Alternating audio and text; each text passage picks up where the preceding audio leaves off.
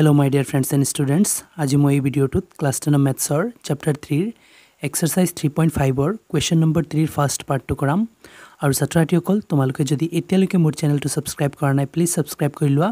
আৰু বেল আইকনো দবাই দিয়া যাতে মোৰ নেক্সট ভিডিওটোৰ নটিফিকেশন পাই যোৱা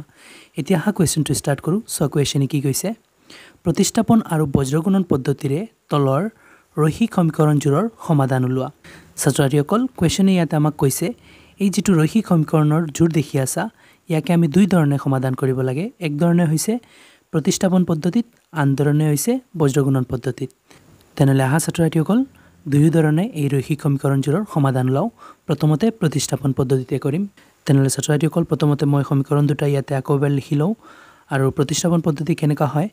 সমীকৰণ যিকোনো এটাৰ পৰা x বা y ৰ ভ্যালু উলাই পেলাই আনটোত নি কমাই দিলে প্ৰতিস্থাপন হৈ যায় গতিকে মই সমীকৰণ দুটা কাকৈ এবাৰ লিখি আছো তো হৈছে 8x + 5y = 9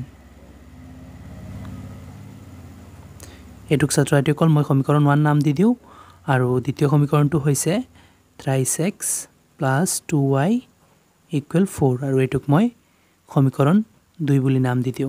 এতিয়া ছাত্ৰছাত্ৰীসকল মই সমীকৰণ 1 ৰ পৰা x ৰ ভ্যালু উলাই নি প্লাই সমীকৰণ 2 ত বহুৱাই দিম ইয়াতে এবাৰ লিখিলো যে সমীকৰণ 1 ৰ পৰা ছাত্ৰছাত্ৰীসকল সমীকৰণ 1 ৰ পৰা x ৰ ভ্যালু লাম গতিকে সমীকৰণ 1 ৰ পৰা মই লিখিলো আৰু এতিয়া সমীকৰণ 1 টো ইয়াতে এবাৰ লিখিলো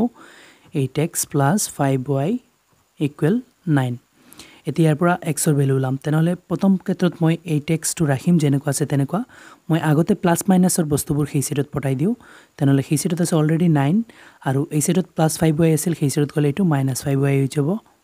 ছাত্ৰছাত্ৰীসকল মনত ৰাখিবা আগতে তোমালোকে প্লাস মাইনাস হৈ যিখিনি থাকিব সেইখিনি পঠাবা যেনেকুৱা ইয়াতে +5y আছিল আগতে +5y পঠাইছো এতিয়া মই যেটো x ৰ লগত পূৰণ হৈ আছে এটো পঠাইছো পূৰণৰ কামটো আমি লাষ্টতে সোৱা সাইড চেঞ্জ কৰাৰ ক্ষেত্ৰত আগতে প্লাস মাইনাসৰ বস্তুবোৰ পঠাও আৰু পূৰণ বা হৰণৰ বস্তুবোৰ লাষ্টতে পঠাও এতিয়া সেই সাইডত অলৰেডি 9 - 5y আছে লিখিলো আৰু ইয়াতে সোৱা x ৰ লগত এটো পূৰণ হৈ আছিল সেই সাইডত গলে এটো হৰণ হৈ যাব এতিয়া ছাত্ৰছাত্ৰীসকল x ৰ ভ্যালু এখিনি উলাইছে কিন্তু সোৱা y ফৰ্মত উলাইছে গতিকে মই ইয়াতে সমীকৰণ 3 নাম দি গৈ আছো যেতিয়া y ৰ ভ্যালু পাই যাম ইয়াতে আনি বহুৱাই দিম তেতিয়া x ৰ ভ্যালু কনফাৰ্ম হ'ব এতিয়া এই যেটো x ৰ ভ্যালু উলাইছে এটো নি আমি সমীকৰণ 2 ত বহুৱাই পেলাই কৰিম 1 ত নবহুৱাও কাৰণ 1 ৰ পৰাই এখিনি উলাইছো তেনলে ইয়াতে এবাৰ লিখি দিও যে x ৰ মানটো সমীকৰণ 2 ত বহুৱাই পাও ছাত্ৰছাত্ৰীসকল লিখি লৈছো x ৰ মানটো সমীকৰণ 2 ত বহুৱাই পাও এতিয়া সমীকৰণ 2 টো ইয়াতে এবাৰ লিখি লও কাৰণ এই সমীকৰণ 2 টোত মই x ৰ মানটো বহুৱাম সমীকৰণ 2 আছে 3x + 2y = 4 3x + 2y = 4 এতিয়া আমি ইয়াতে x ৰ ঠাইত এই x ৰ ভ্যালুটো বহুৱাম তেনলে প্ৰথমতে 3 আছে 3 টো ৰাখো তাৰ পিছত পূৰণ হৈ আছে x সোৱা x ৰ ভ্যালু গুটেইখিনি গতিকে গুটেইখিনি পূৰণ হ'ব গতিকে মই এইখিনি ব্ৰেকেটত দিব লাগিব ব্ৰেকেট নি দিলে অকল 9 ৰ লগত পূৰণ হোৱা বুজাব 9 - 5y / 8 সো ব্ৰেকেট দি প্লাই x ৰ ভ্যালুখিনি লিখিছো এতিয়া এই ব্ৰেকেট দিয়াৰ কাৰণে এটো বুজাই আছে যে 3 গুটেইখিনি লগত পূৰণ হৈ আছে কাৰণ 3 টো x ৰ লগত পূৰণ হৈ আছিল এতিয়া x ৰ ভ্যালু গুটেইখিনি তেনলে 3 টো এতিয়া x ৰ ভ্যালু গুটেইখিনি লগত পূৰণ হ'ব তাৰ পিছত প্লাস আছে প্লাস তাৰ পিছত 2y = আছে কিমান 4 এতিয়া সোৱা ইয়াতে ক্যালকুলেট হৈ আছে ক্যালকুলেটটো কৰিলো সো 3 × 9 = 27 সো ওপৰৰ লগত পূৰণ হ'ব অকলে থাকা মানে ওপৰত থাকা তাৰ পিছত প্লাসে মাইনাসে মাইনাস 3 × 5 = হৈ যাব 15 লগত আছে y আৰু তলত আছে কিমান 8 তাৰ পিছত সোৱা প্লাস 2y = 4 এতিয়া ছাত্ৰছাত্ৰীসকল ইয়াতে ভগ্নাংশত আছে গতিকে আমি এলসিএম লৈ পেলাই সলভ কৰিব লাগিব সো এতিয়া লসাগু লম সো ইয়াতে এই গুটেইখিনিৰ তলত 8 আছে ইয়াৰ তলতে কোনে মানে 1 আছে তেনলে 8 আৰু 1 ৰ লসাগু 8 এই হ'ব এতিয়া 8 8ত এক বাৰ যাব এক গৈ এই 8 ৰ ওপৰত যি আছে তাৰ লগত পূৰণ হলে যেনেকুৱা আছে তেনেকুৱা হ'ব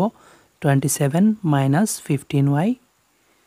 সোৱা 1 দি যেটো পূৰণ কৰা হয় সেইটোৱে হয় তাৰ পিছত প্লাস আছে প্লাস ইয়াৰ তলতে কোনে মানে 1 আছিল 1 8ত 8 বাৰ যাব এতিয়া 8 গৈ 1 ৰ ওপৰত যি আছে তাৰ লগত পূৰণ হ'ব ইয়াতে আছে 2y 8 ইয়াৰ লগত পূৰণ হলে 16 হৈ যাব আৰু লগত আছে y এটো ছাত্ৰছাত্ৰীসকল প্লাস আৰু ইকুৱেলত আছে কিমান 4 এতিয়া সো আমি ক্ৰস পূৰণ কৰিব লাগিব ইয়াৰ তলতে কোনে মানে 1 দি এইখিনিক পূৰণ কৰিব লাগিব আৰু 8 দি এইটুক পূৰণ কৰিব লাগিব ক্ৰস পূৰণ এনেকুৱা হয় তল ওপৰৰ লগত ওপৰ তলৰ লগত তেনলে 1 দি এইখিনিক পূৰণ কৰিলে সেম টু সেম হ'ব 27 - 15y + 16y আৰু 8 দি এইখিনিক পূৰণ কৰিলে 8 × 4 = 32 হৈ যাব এতিয়া চোৱা ইয়াতে আমি y কেইটা টোটাল কৰি লম আৰু সংখ্যাটোক সেই সাইডত পঠাই দিম কাৰণ ইয়াৰ পৰা আমাৰ y ৰ ভ্যালু লাগে চোৱা 16টা y প্লাছৰ আৰু 15টা y মাইনাছৰ তেনেহলে প্লাছৰ বেছি 16টাৰ পৰা 15টা y গলে এটা y প্লাছৰ থাকি যাব আৰু সেই সাইডত আছে 32 আৰু এই সাইডৰ পৰা প্লাছৰ 27 সেই সাইডত নিলে -27 হৈ যাব এতিয়া y ইকুৱেল হৈ যাব চোৱা 32 ৰ পৰা 27 গলে কিমান থাকিব 5 থাকিব এতিয়া সূত্ৰটো কল y ৰ ভ্যালু লাগি গৈছে 5 এতিয়া মই সমীকৰণ 3 যেতিয়া লিখিছিলো তেতিয়া মই ইয়াতে 3 কিয় দিছিলো কাৰণ সো x ৰ ভ্যালুটো উলোৱা নাছিল ভালদৰে y ফৰ্মত ওলাইছে আৰু মই কৈছিলো y ৰ ভ্যালু যেতিয়া পাই যাম তেতিয়া এই সমীকৰণত y ঠাইত আনি ভ্যালু বহুৱাই দিম y2 আৰু তেতিয়া কনফাৰ্ম x ওলাব এতিয়া সো y ৰ ভ্যালু পাই লৈছো এতিয়া মই সমীকৰণ 3 ত y ঠাইত বহুৱাম তেতিয়া x ৰ ভ্যালুটো কনফাৰ্ম পাম তেনেহলে ইয়াতে বা লিখি দিউ যে y ৰ মানটো সমীকৰণ 3 ত বহুৱাই পাও সো সূত্ৰটো লিখি লৈছো y ৰ মান সমীকৰণ 3 ত বহুৱাই পাও এতিয়া এই সমীকৰণ 3 টো ইয়াতে বা লিখি লও x ইকুৱেল 9 - 5y / 8 এতিয়া আমি এই y ঠাইত y ৰ ভ্যালু বহুৱালে x ৰ ভ্যালু পাই যাম এতিয়া সূত্ৰটো y ঠাইত y ৰ ভ্যালু বহুৱাইছো x ৰ x ৰাখিলো ইকুৱেলৰ ইকুৱেল পিছতে 9 আছে তাৰ পিছত -5 * y 5 লিখিবলে পূৰণ চিন দি দিলো এতিয়া y ৰ ভ্যালু কিমান 5 তেনেহলে y ঠাইত মই 5 বহুৱাই দিছো তাৰ পিছত চোৱা তলত আছে 8 এতিয়া সো ইয়াতে আমি ক্যালকুলেট কৰিম x ৰ ঠাইত x লিখিলো ইকুৱেল 9 - 5 5 গুণ 25 আৰু তলত আছে কিমান 8 এতিয়া x ৰাখি দিম সেই সাইডত সলভ কৰিম চোৱা 25 ৰ পৰা 9 গলে কিমান থাকিব 25 ৰ পৰা 9 গলে 16 থাকিব আৰু তলত আছে কিমান 8 এতিয়া সো x ৰাখি দিও আৰু 8 16 ত কেইবাৰ ইয়াতে সো মাইনাসৰ সংখ্যা বেছি আছিল আনসাৰ মাইনাসৰ 16 হ'ব সো 25 ৰ পৰা 9 গলে 16 হ'ব কিন্তু 25 টো মাইনাসৰ আছিল গতিকে আনসাৰটো মাইনাসৰ হ'ব এতিয়া 8 দি 16 ত কাটিলে কেইবাৰ যাব দুইবাৰ যাব তেনেহলে আনসাৰ কিমান হল সূত্ৰটো কল মাইনাস আৰু 2 -2 এতিয়া সূত্ৰটো কল x ৰ ভ্যালু ওলাই গৈছে -2 আৰু y ৰ ভ্যালু আগত ওলাই গৈছিল 5 তেনেহলে ইয়াৰ সমাধানটো কমপ্লিট হৈ গৈছে আৰু এটো হৈছে প্ৰতিস্থাপন পদ্ধতিতে সমীকৰণজোৰৰ সমাধান এতিয়া হা বজ্ৰগুণন পদ্ধতিতে সেম সমীকৰণজোৰৰ আকৌ সমাধান কৰো এতিয়া সূত্ৰটো কল ইয়াতে মই কাখতে এই সমীকৰণজোৰৰ বজ্ৰগুণন পদ্ধতিতে সমাধান কৰি আছো গতিকে মই ইয়াতে লিখি লৈছো বজ্ৰগুণন পদ্ধতি আৰু সমীকৰণ দুইটা লিখি লৈছো এতিয়া সূত্ৰটো কল বজ্ৰগুণন পদ্ধতিত কৰিবলৈ হলে আমাৰ a1 b1 c1 a2 b2 c2 এইবোৰ লাগে আৰু সোৱা এইবোৰ কেনেকা ওলাম আমি জানো সমীকৰণবোৰ কি আৰহিত থাকে এই ৰৈখিক সমীকৰণবোৰ ax + by + c = 0 এই আৰহিত থাকে এতিয়া সমীকৰণ দুইটা ইয়াৰ আৰহিৰ লগত কম্পেয়াৰ কৰি প্লাই আমি a1 b1 c1 a2 b2 c2 ওলাই লম আৰু ফাৰ্স্ট সমীকৰণৰ পৰা মই a1 b1 c1 ওলাম সেকেন্ড সমীকৰণৰ পৰা a2 b2 c2 ওলাই লম সো সূত্ৰটো কল x ৰ লগত a থাকে তেনেহলে ফাৰ্স্ট সমীকৰণত x ৰ লগত 8 আছে মানে a1 হৈছে 8 তাৰ পিছতে সোৱা ইয়াতে সেকেন্ড সমীকৰণত x ৰ লগত 3 আছে যেতিয়া a2 হৈছে 3 তাৰ পিছত সো y ৰ লগত b থাকে ফাৰ্স্ট সমীকৰণত y ৰ লগত 5 আছে যেতিয়া b1 হৈছে 5 আৰু সেকেন্ড সমীকৰণত y ৰ লগত 2 আছে যেতিয়া b2 হৈছে 2 এতিয়া c অকলে থাকে আৰু লেফটত থাকে তেনেহলে ইয়াতে c ফাৰ্স্ট সমীকৰণত অকলে 9 আছে মানে c হৈছে 9 আৰু এটুক লেফটত লৈ আহিলে c1 হৈ যাব প্লাসৰ 9 লেফটত আহিলে -9 হৈ যাব আৰু সেকেন্ড সমীকৰণত অকলে 4 আছে আৰু এটুক এই সাইডত লৈ আহিলে লেফট সাইডত লৈ আহিলে c2 -4 হৈ যাব এতিয়া আমি বজ্ৰগুণন পদ্ধতিৰ সূত্ৰটো লিখিম এইখিনি ছাত্ৰ ছাত্ৰীসকল প্ৰতিস্থাপন পদ্ধতিতে সমীকৰণজোৰৰ সমাধান এতিয়া মই বজ্ৰগুণন কৰি আছো গতিকে সেপাৰেট কৰি ললো এতিয়া ইয়াতে আমি সূত্ৰ বনাব লাগিব সো সূত্ৰটো কেনেকুৱা হয় সূত্ৰটো এনেকুৱা থাকে ছাত্ৰ ছাত্ৰীসকল যি দুটাৰ ভ্যালু ওলাব লাগে এই দুটা লিখিব লাগে যেনেকৈ ইয়াতে সমীকৰণজোৰ সমাধান কৰা মানে কি x y ৰ ভ্যালু ওলোৱা তেনেহলে ওপৰত x লিখিব লাগিব আৰু এটাত y লিখিব লাগিব আৰু এটাত ছাত্ৰসকল 1 লিখিব লাগিব